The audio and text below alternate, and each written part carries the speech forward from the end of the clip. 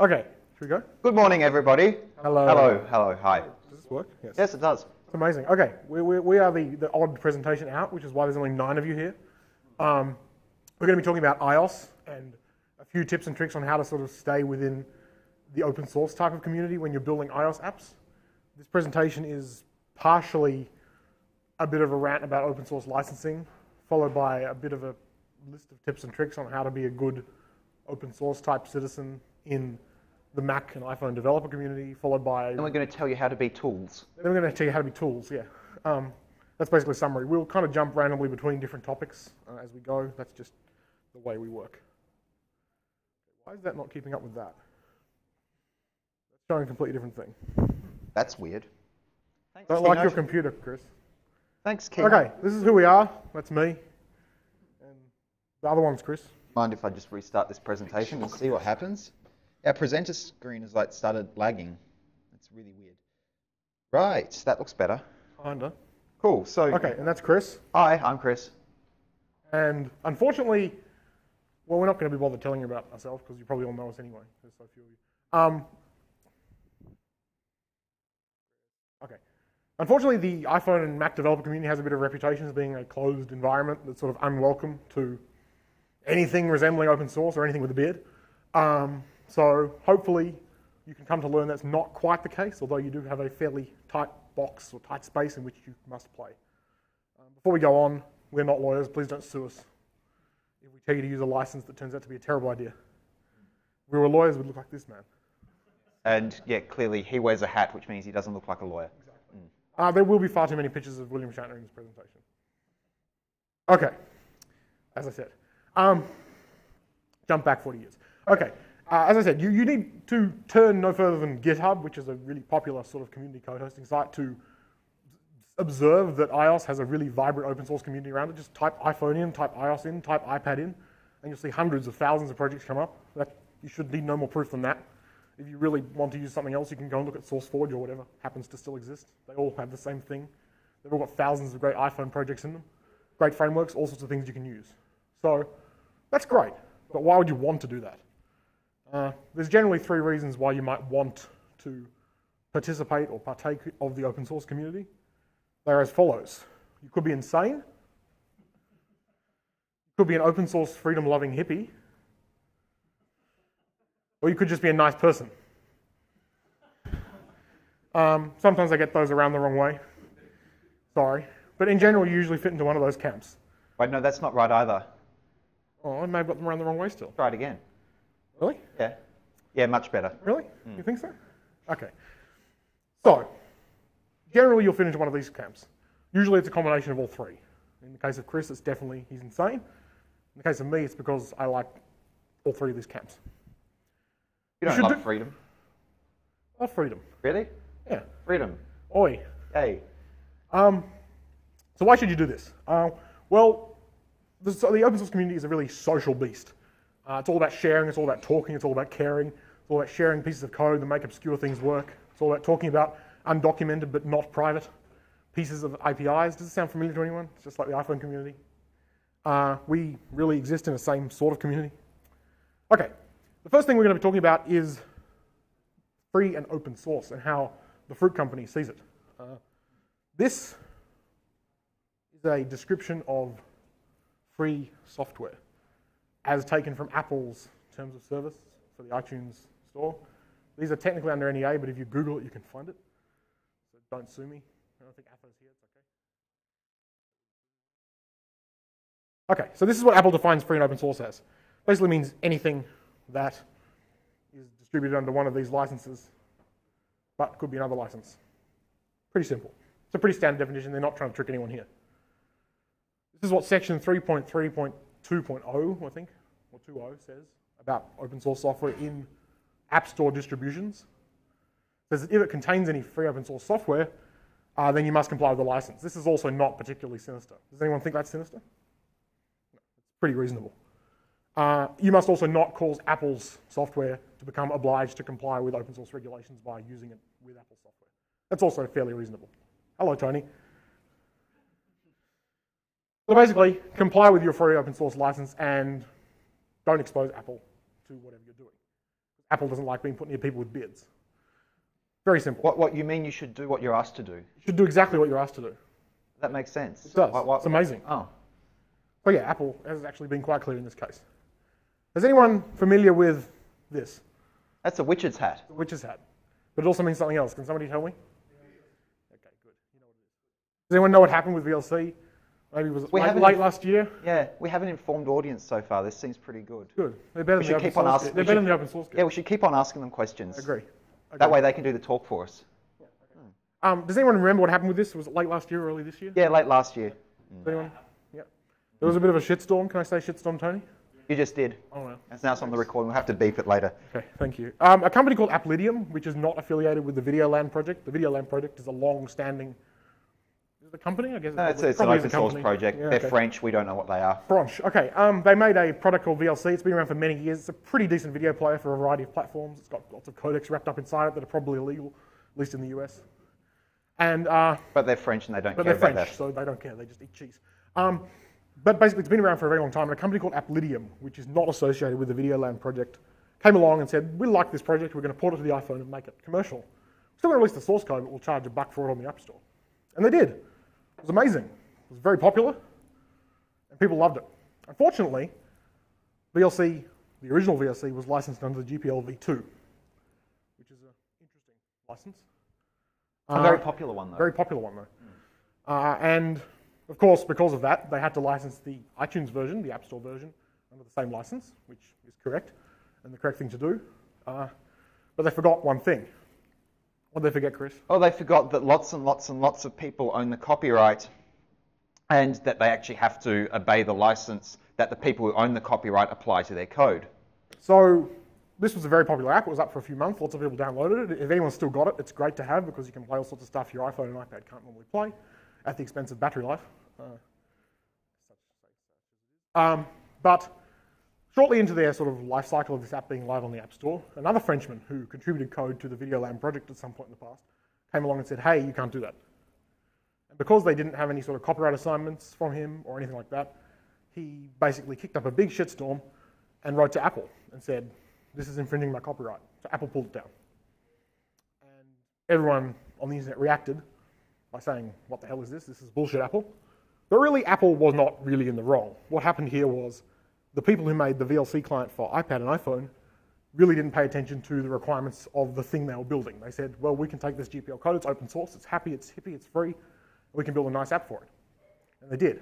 But because so many people own the code in that, and they didn't really know what they were doing, they didn't do it properly.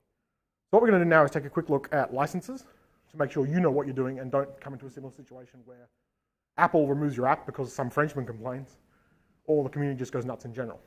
Yes, so that was a precautionary tale. We'll Hopefully we can now explain to you how to avoid this sort of thing happening. Which button do I press? This one. You may be familiar with Apple technology. They usually have very few buttons.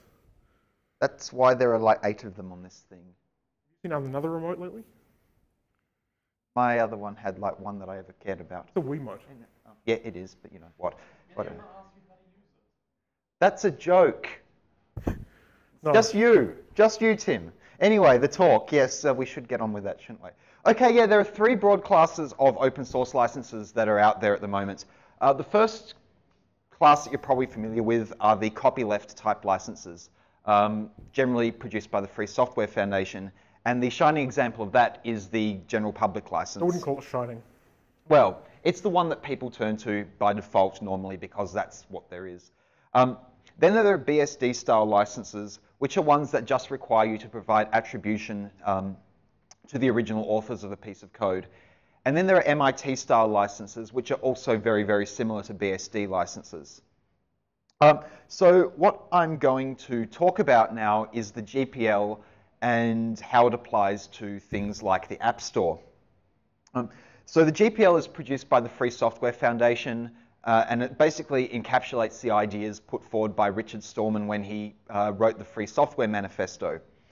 And it being written by the Free Software Foundation, this means that they have an opinion about it when it comes to things like the App Store.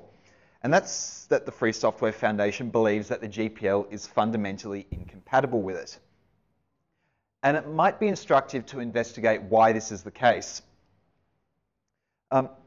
Richard Stallman set out four freedoms when he explained why free software was a good idea. There is freedom 0, which is the freedom to run the program for any purpose. There is freedom 1, which is to study how the program works and to change it to make it do what you want. And a prerequisite for that is to have the source code available. The second is to be able to freely redistribute copies to your neighbor.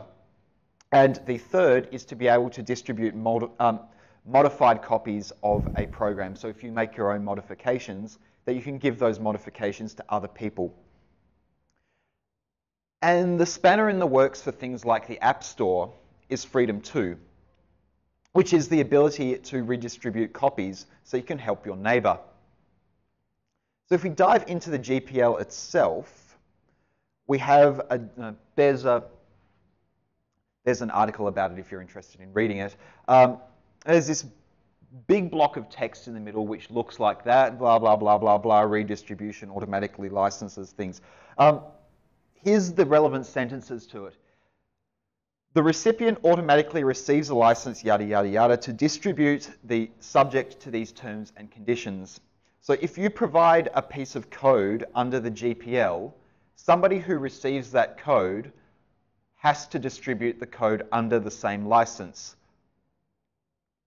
And furthermore, the person who does receive that code may not impose any further restrictions upon the recipient's exercise of the rights within the license. So that says that if you give the code to somebody else, they may not add extra terms to the license or restrictions upon distribution. Guess who does that, technically? So this is Apple's terms and conditions, at least it was a month ago. For the users. For the users. You can read it at that URL. It's thrilling. It's one of the best written things ever. No, it's not. But it basically says you can download products for your own personal use, for your Apple devices, via the App Store. And it's basically for devices you own or control only. End result, Chris, what is it? Well, the end result is that only Apple can distribute applications that work.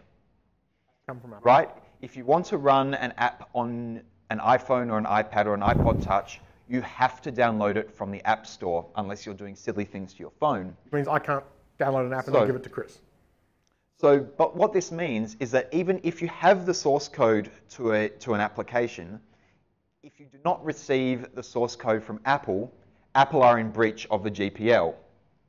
And so what this basically means is that although Apple aren't explicit about their terms, or Apple aren't explicit about licenses applying to code, the GPL itself is. And the GPL says that you can't do this. And Apple like to avoid getting into legal problems. Sometimes. Well, wherever possible, I guess. And so, you know, it's highly unlikely that Apple are going to change their way of conducting business, specifically to allow people who distribute code under the GPL to be able to do this easily on the App Store. So the easiest way to satisfy these requirements of Apple is to not go and use code that's released under the GPL. Right. But to instead use code that is licensed under something else, like the MIT or the BSD style licenses. Exactly. Right. And basically, these don't require you to provide the source code alongside an app when you distribute it. It just requires that you provide attribution to the original authors and a couple of other terms that involve disclaiming warranties and things like that. Pretty straightforward and pretty friendly stuff. As it turns out, there are quite a few good examples of BSD style licenses being used on the App Store. We're going to take a quick look at now. So this is a fairly popular example. It's called Colloquy. It's an IRC client. It's under a BSD license. It is, in fact, a commercial app on the App Store. I think it costs $1. Popular IRC client. It's obviously going to be used only by nerds because it's an IRC client, but it's still a well-written app nonetheless. The unique thing here is that you can grab it from the Colloquy website, and it's fully open source under the BSD license. So if you were stupid enough to want to redistribute Colloquy in an identical form on the App Store, you probably could. So the take-home message here is that certain licenses are basically fine to distribute on the App Store. the terms that you have on these licenses aren't particularly limiting, and they're very, very easy to meet if you can be bothered. And you should be bothered because it's the terms under which you get the code, and you're getting this for free. Exactly. So what we're going to do is take a look at Stuff in the wild. stuff in the wild. So Right. a study by a group called OpenLogic, which is a sort of open source researchy group, said that 71% of mobile apps, which includes iPhone and Android, there's no way to break it down, unfortunately, that they scanned with some sort of magical scanning tool, I'm guessing they're looking at what it leads to, failed to comply with the licensing obligations of open source software that they were using. So it's highly possible that 71% of apps out there are actually using something that's GPL, BSD, MRT, Apache, whatever, and they're not actually either obeying the copyright law appropriately or crediting the original author of those projects. Kind of sad. So yeah, take-home message to this. If you want to play in Apple's App Store, be sensible and make sure that you're doing what you're supposed to do. One question you may have now. Do you think they have Does anybody have a question? Well, sorry, that's the one. Was that it? Do you want to ask it anyway? What's the question? That's a really good question. Shut up. You. Okay. No, go for it.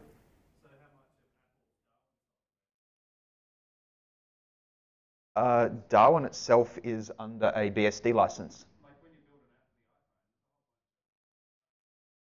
Yeah. Zlib is under the Zlib license, and Darwin itself is under the BSD license. And the Apple-specific components of iOS are under the open source ones are the APSL, which is... Yeah, well, things that Apple provide, they're very, very, very, very particular about. I mean, they have lawyers, they do audits. If you check in your iPhone settings, you can find the list of all the licenses that you're agreeing to by using your iPhone. There is the GPL in there, but you very rarely link against it. Like, it's in the OS, but you don't need to link against it. Anyway. Successfully ignored his answer. Yes, I think so. Yeah, let's go. Cool. Okay, so somebody else had a question. Russell. Russell, what was your question? I just wanted to know Oh, how many? amazing. Yeah, it's great. We had a slide written here. It's fantastic. Okay, so we should think about people's questions more often. good. Okay. Yes, So great. when you're licensing your own code, if you're the copyright holder, then you Yeah. can do a very special thing. Yes. So if you write your own open source code and you feel like you need to release things under the GPL, and there are really good reasons for doing that. It's a good way to lock your contributors into contributing for you, which we call fostering a sense of community in the open source world. No, believe me, it works, and people really love this. What you do is... I want the remote, thank you. Punching my fist to demonstrate. Yeah, fostering great. And I wanted to grab the remote off you. So what you can do is you can ask for copyright assignment if you have other contributors. This is William Shatner asking for copyright assignment. I'm not convinced he'll do that. Yeah, so ask for copyright assignment from your contributors. The best way to do this is to make it a requirement of contributing when you start a project, but you don't necessarily get the advantages of this if you're just if you're deciding you want to release an iPhone port halfway through your project's existence. Unfortunately, for a project like VLC, which is sort of a mix of spaghetti code that's sort of congealed over the years rather than evolved, Heaps and heaps of developers. it's almost impossible to do this all around the in world. the future if you don't do it initially, which is why they go through the shitstorm they did. If your contributors are dead, you can't ask for copyright assignment from them. Some people just won't provide copyright assignment. But if you start your own project under the GPL, then you really should ask your contributors for copyright assignment. It's a good idea. And then once you've done that, this means that you can grant specific exemptions for particular ways of distributing your code. So you might say, if Apple is distributing a binary, we will provide a link within our piece of software, our app, to the source. So if Apple has provided the binary, then you're providing a way to comply with the GPL, and you can say that this is sufficient in writing, and you make that the license to your project. Once again, you can really only do this if you're the sole copyright holder or you're starting a project from scratch. And there are a couple of examples of GPL projects in the wild that are doing this. Popular one is WordPress for iPhone, which is under a GPL v2. They ask for copyright assignment straight away. They're not the best iPhone app, but they're a good example of a fairly big, well-known project doing this. They've obviously had no troubles in that process. I think Wikipedia also does something similar. On the gaming side, there's Battle for Wesnoth, which is a long-standing open source project that, for whatever reason, had the foresight to do this properly, and such they can release on the iPhone. Cool. We're going to take a quick look at GitHub now. Has anyone used GitHub or has used GitHub? Have you used it, or have you just used it, or do you actually have an account?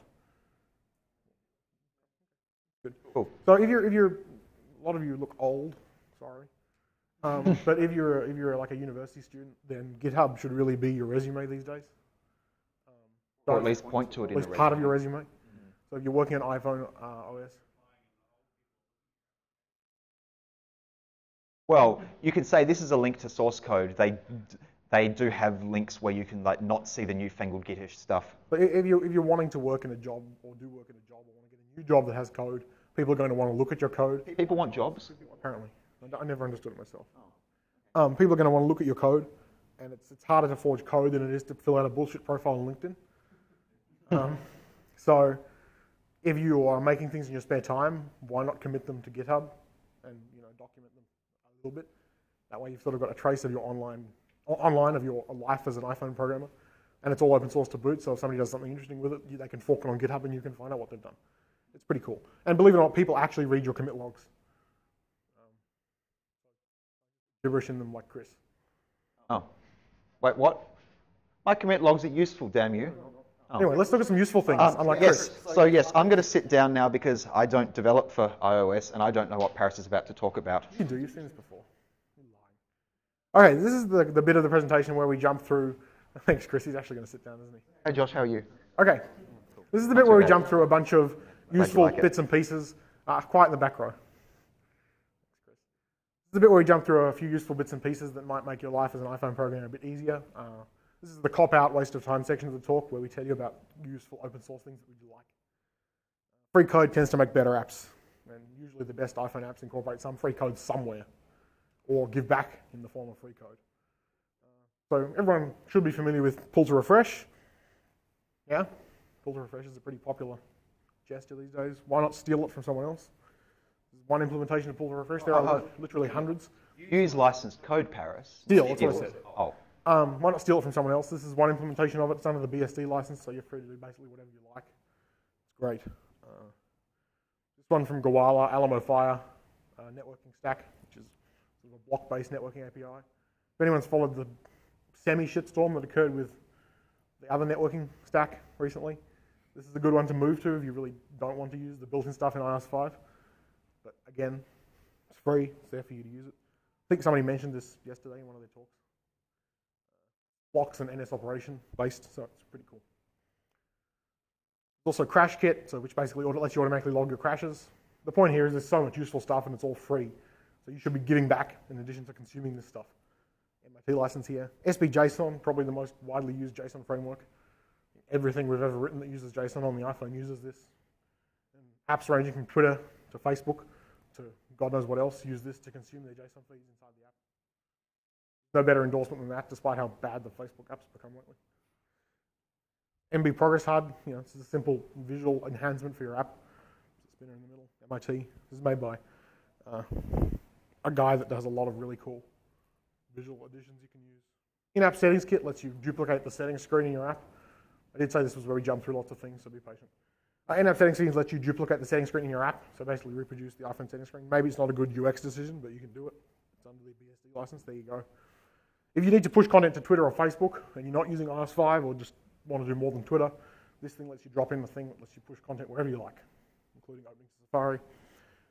Because Chris loves REST so much, I put this in. This lets you basically talk to a REST API fairly straightforwardly.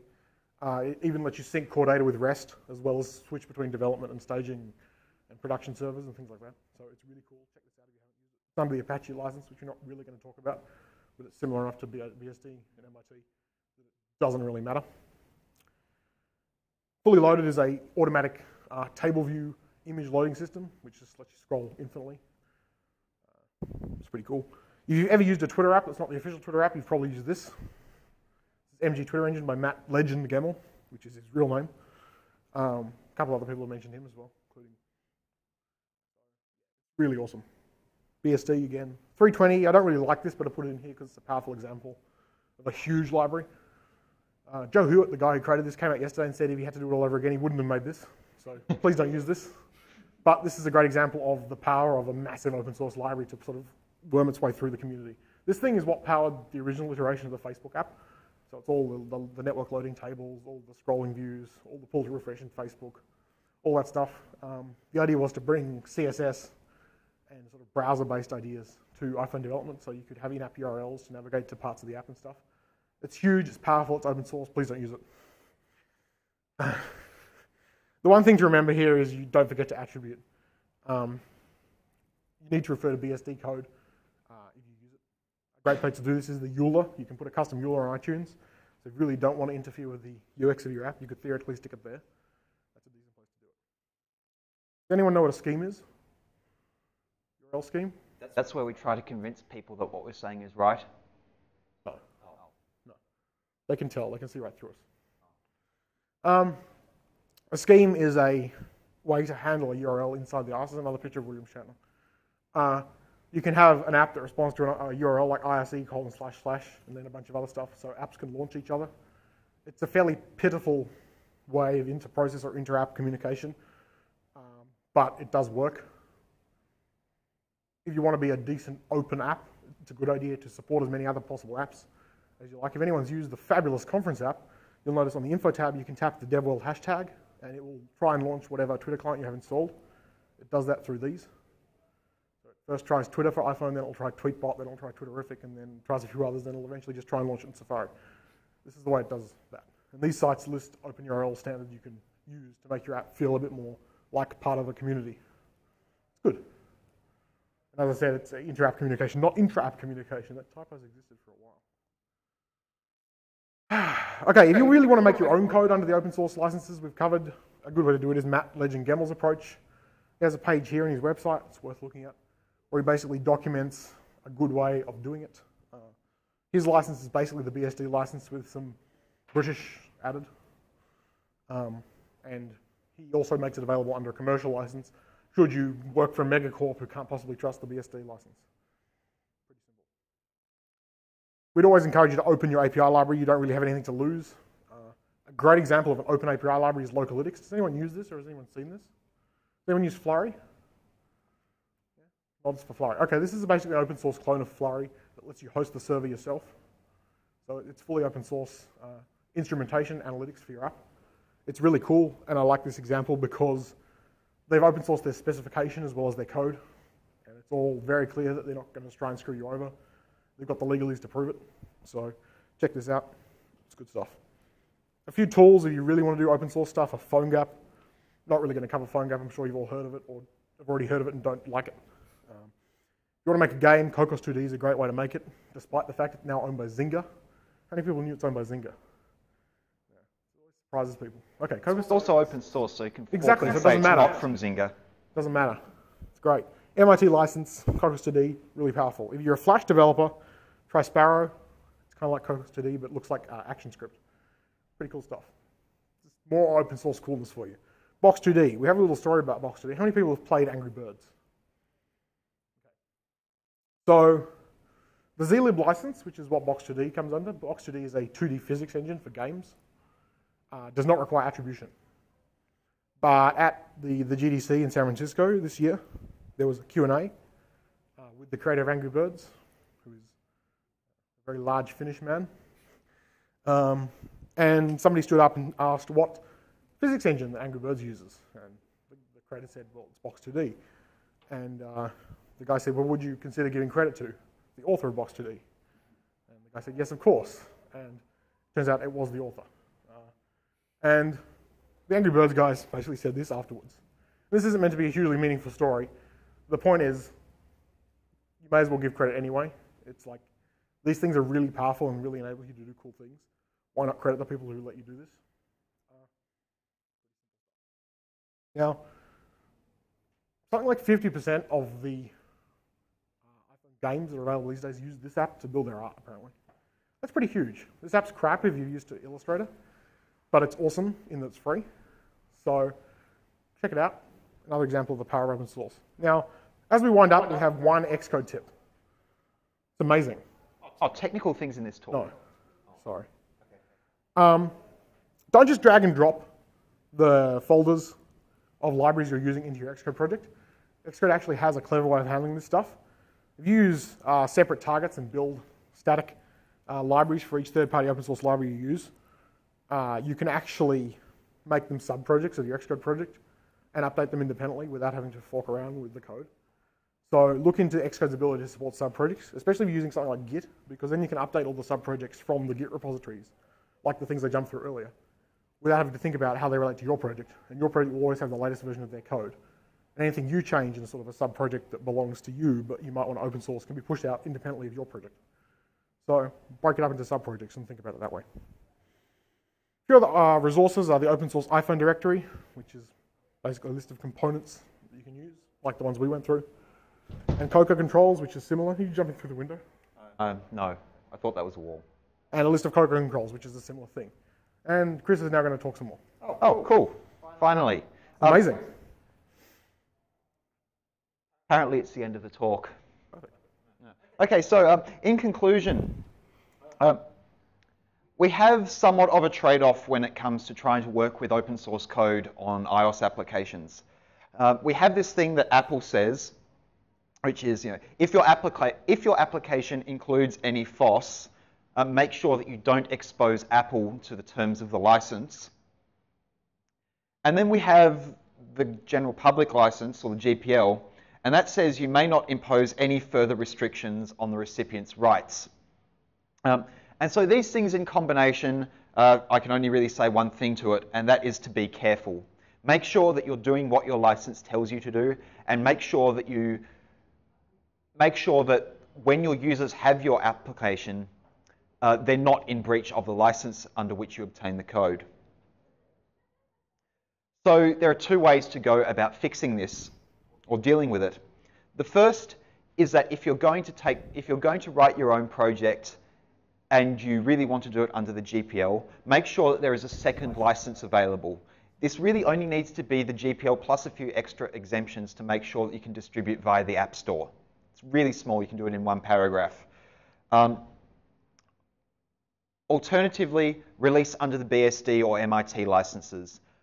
These are really popular in the iOS community, and you have very little to lose from getting them, other than somebody just stealing all your code and never contributing back. But that's a risk you can take. Finally, we're not lawyers, don't sue us. This is not legal advice. And that is the end of the talk. We have a feedback link down the bottom. Please give us some feedback.